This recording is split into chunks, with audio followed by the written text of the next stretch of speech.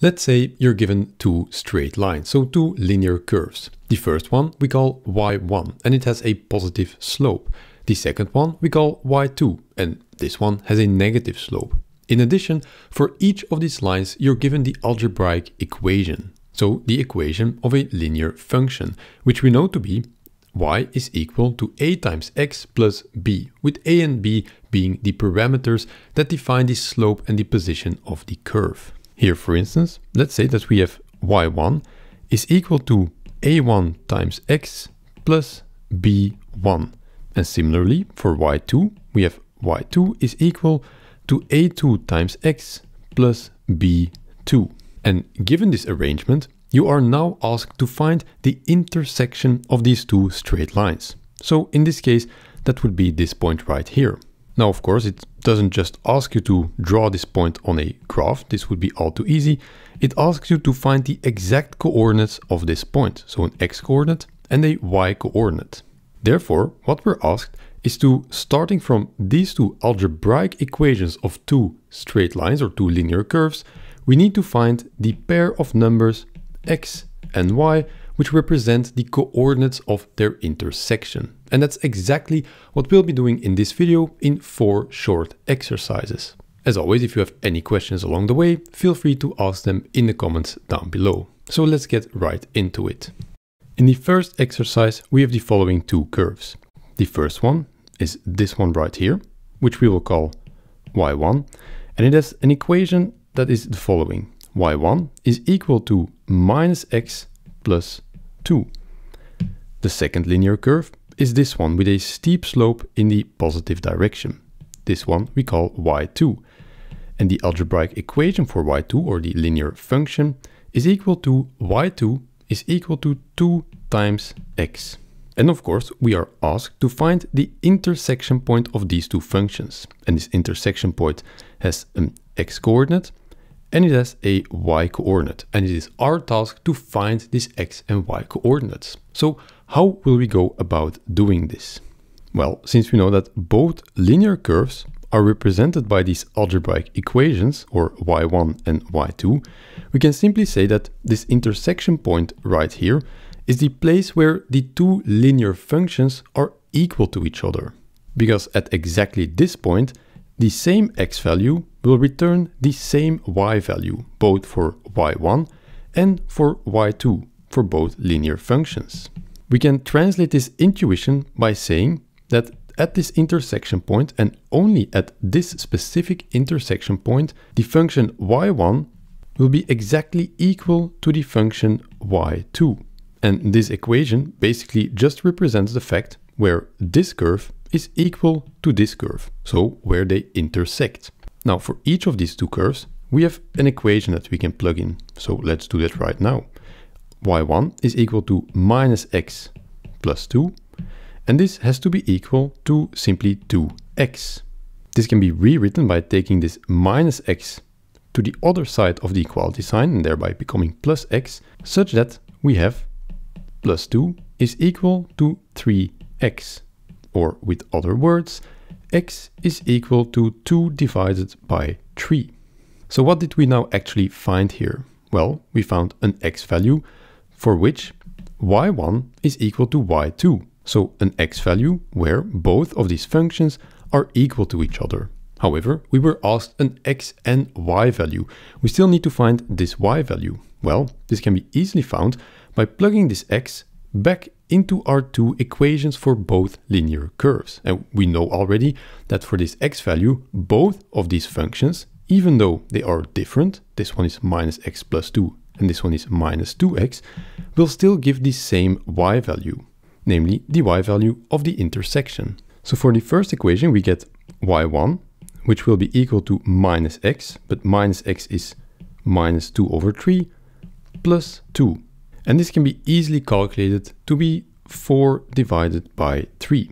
So we already now have our y value of our intersection, namely 4 divided by 3. However, we can of course double check our solution by filling in our x that we found in the second equation, and we should get the same y value. So if we take y2, which is equal to 2 times x, but x is equal to 2 over 3, then of course we also get 4 over 3. And so both of these linear curves will get the same y value for the x value x is equal to 2 over 3. And that's exactly the property of a intersection point. Therefore, we can conclude that our intersection point is for x is equal to 2 divided by 3 and y is equal to 4 divided by 3. And this is our solution already. So let's go to the second exercise, exercise number 2. In this case, our first function, y1, will be a linear function with a low slope. Namely, y1 is equal to 1 plus 1 over 3 times x. And our second linear function will simply be a horizontal line, y2. And we know that the horizontal line is also a linear function, but it is characterized by simply y is equal to a constant number. In this case, y2 is equal to 5 divided by 2. And from this algebraic equation, we see that y2 is not dependent on x. And this is clear because for each x on the x-axis, the same y value will occur. This is just a horizontal line. And again, we are asked to find the intersection point of these two curves, which means that we need to find an x value for this point and a y value for this point. But of course, we already see that the y value will actually be the same as the y value for this horizontal line. But let's do the same procedure as we did before, because we know that this intersection point is defined as the place where the two curves are equal to each other. Therefore, y1 will have to be equal to y2 in this point. So we know that y1 will have to be equal to y2. Both linear functions will have to be equal to each other. Now we can fill in the expressions that we have for these two functions. For y1 we have 1 plus 1 over 3x. And for y2 we simply have the constant number, namely 5 divided by 2. If we bring the 1 to the other side of the equality sign, we get 1 over 3x will have to be equal to 5 over 2 minus 1, which will be 3 over 2. Multiplying each side of the equality sign by 3, and therefore getting rid of this 3 in the denominator, we find the following, that x will have to be equal to 9 divided by 2. And this is already the x-coordinate where both functions are equal to each other, or where both functions intersect. And this is already this coordinate.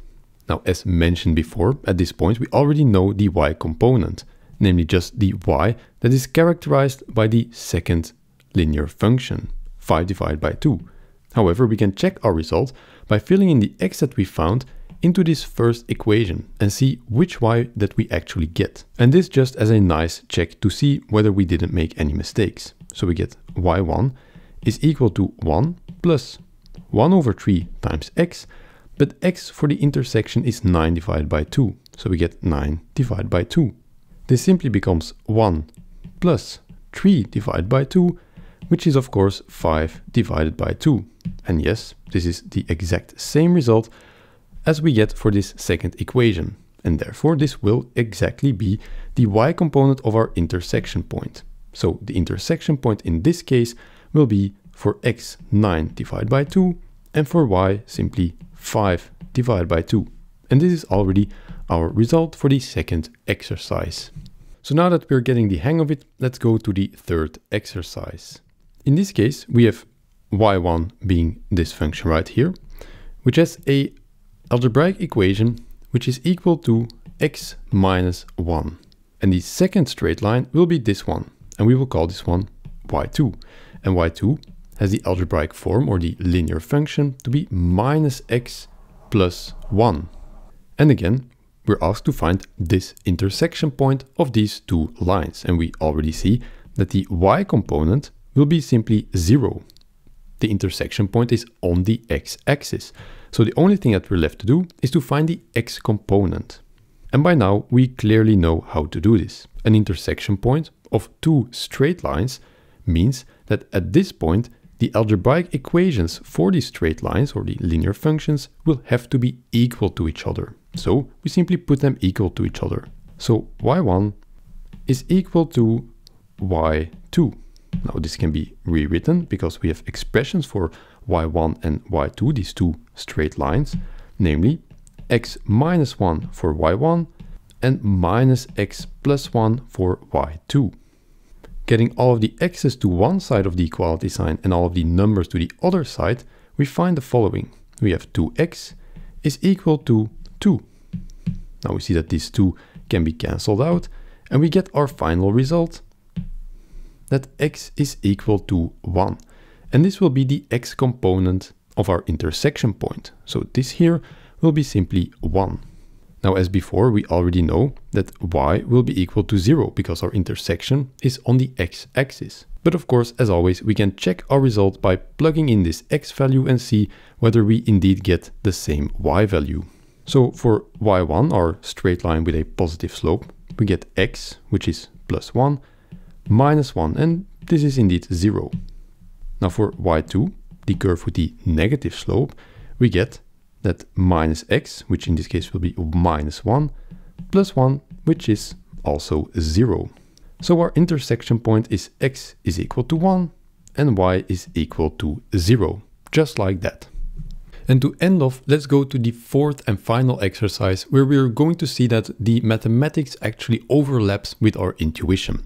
Our first linear curve will be this one, namely y1, which has a linear function or an algebraic equation to be 2 times x plus 3.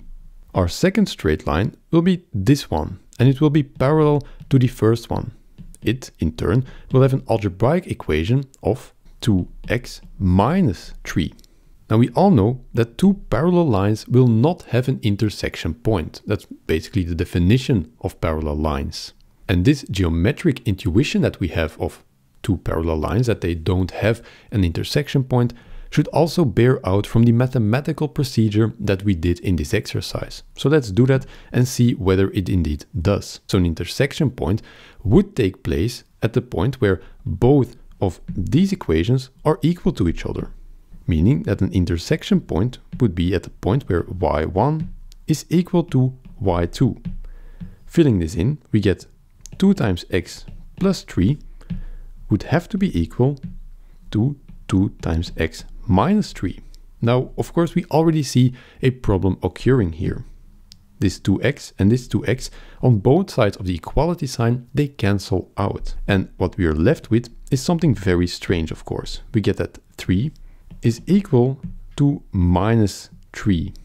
And this is, of course, simply not true. This is just a false statement, which leads us to believe that our initial statement was also false, meaning that these two are equal to each other. And therefore we conclude that these two curves can never be equal to each other, meaning they don't have an intersection point. In turn meaning that these two curves will have to be parallel to each other. And this brings us to the end of this video, and I hope that you're now more familiar with how to calculate the intersection between two straight lines. Feel free to go to the channel and browse around for any other topics that you want to have some practice on.